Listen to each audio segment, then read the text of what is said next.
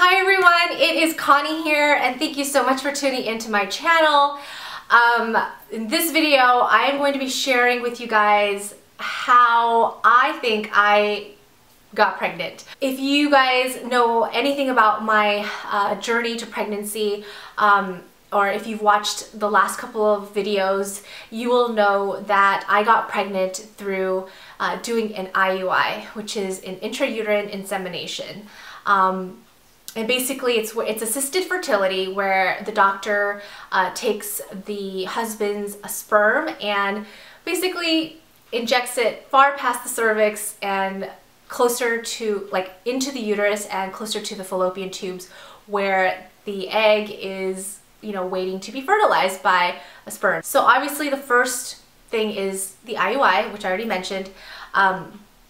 The second thing is more, I guess, psychological and emotional. I really learned to put my pride and fear aside. And the reason why I mentioned that is because when I first started my journey 2 years ago, I was really against getting fertility treatment. And I really had this pride about asking for help. Like, you know what, everyone, all these other people are able to get pregnant, why can't we, And I had this thing where I was like holding on to this idea of really just wanting to get pregnant naturally and not having to get any fertility assistance or see a fertility doctor or take any medications or whatever. And that whole thing just kind of scared me. And also I didn't want to do it because I just wanted so badly to get pregnant naturally. And I truly feel like by putting those fears and pride aside and opening myself up to the possibility, of receiving help, I think that contributed a lot to how I got pregnant. So that's number 2. Number 3 is, I have 5 things. It's not going to be very long, don't worry.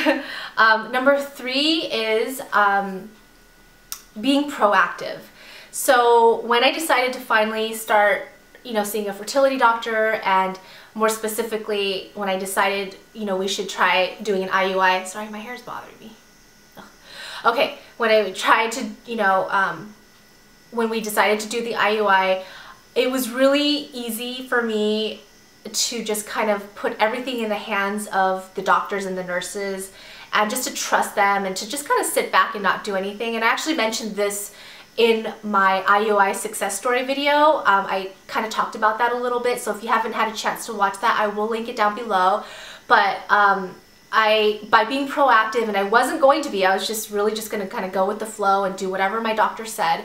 But where I was proactive was when I when the thought occurred to me to take my ovulation predictor tests, while I was doing the IUI cycle. I wasn't going to, and I did it last minute.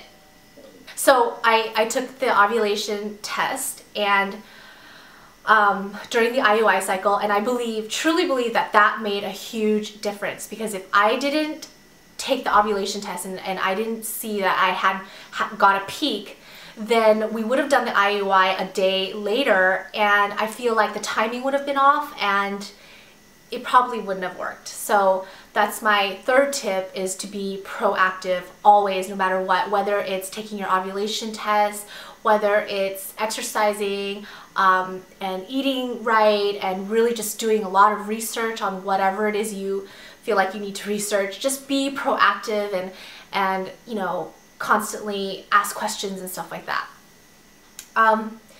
Number 4, and this is something that I didn't really talk about in my other videos, only because I really forgot to mention these, but I do feel like they contributed.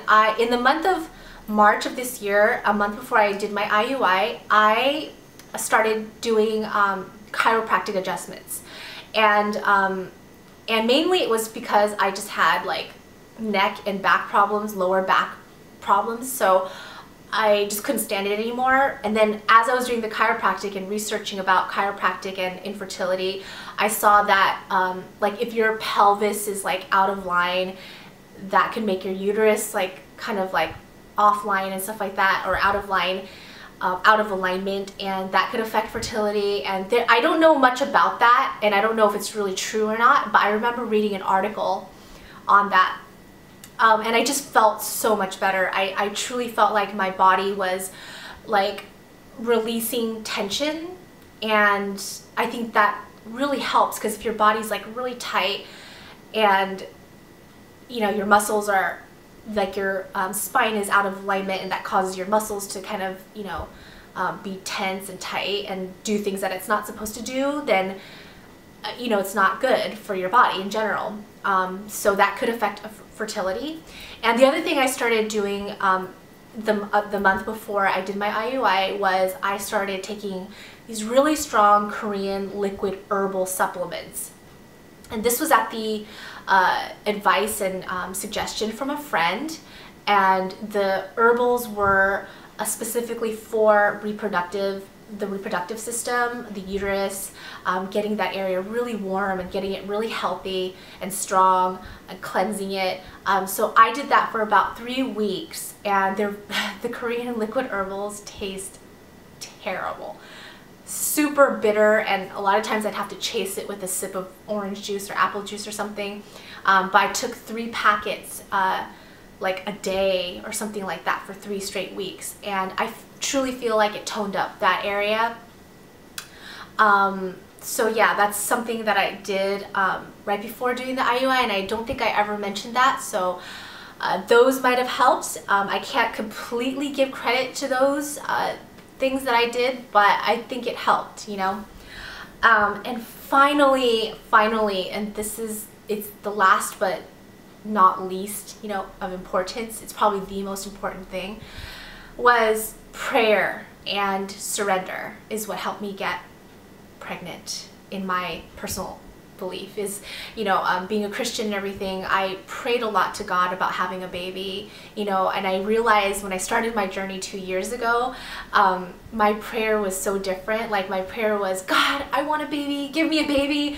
I want a baby so bad, you know, I want to be a mom, and I want to love my child unconditionally, and I want to, you know, experience that with my husband and have him be, you know, a dad, and I want a baby, will you give me a baby, you know. And at the end of the 2 years, my prayer changed. My prayer changed to, God, would you just give me peace? Would you just give me your joy, your peace, no matter what the outcome is, whether I have a baby or not.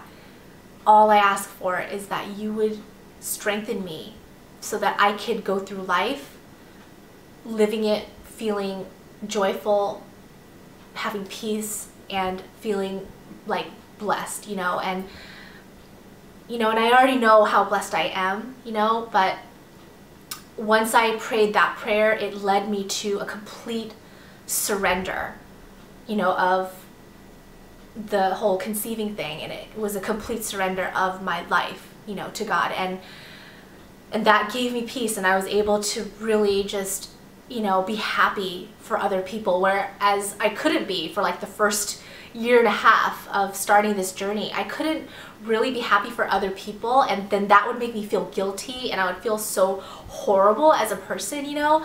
And it wasn't because I wasn't happy for the other person, it was because I was struggling so much, and I was, you know, constantly wondering, you know, when's it gonna happen for us, you know. So it was really hard, and any woman out there who is going through infertility, I get it. I totally get it. Whether you've been trying for 2 years or 5 years or 7 years, it's hard when you want something so bad and it's not happening, and you have so many doubts, and you wonder if it'll ever happen, you know. But for me, that prayer, that change in prayer, just totally changed everything. And I remember, you know, really being able to just love on, you know, babies that weren't mine, you know, babies that belonged to close friends and family and stuff like that, and I could just love on them and just be joyful for their parents and the mom and everything. And I got to such a place of peace, and once I did, I truly feel like that's when I got pregnant. So that is it. I hope you guys enjoyed this video. If you found it inspiring or helpful in any way, please give it a thumbs up and leave any questions or comments you have in in the comments below. And yeah, thanks for listening to this video, and I will catch you in the next one. Bye!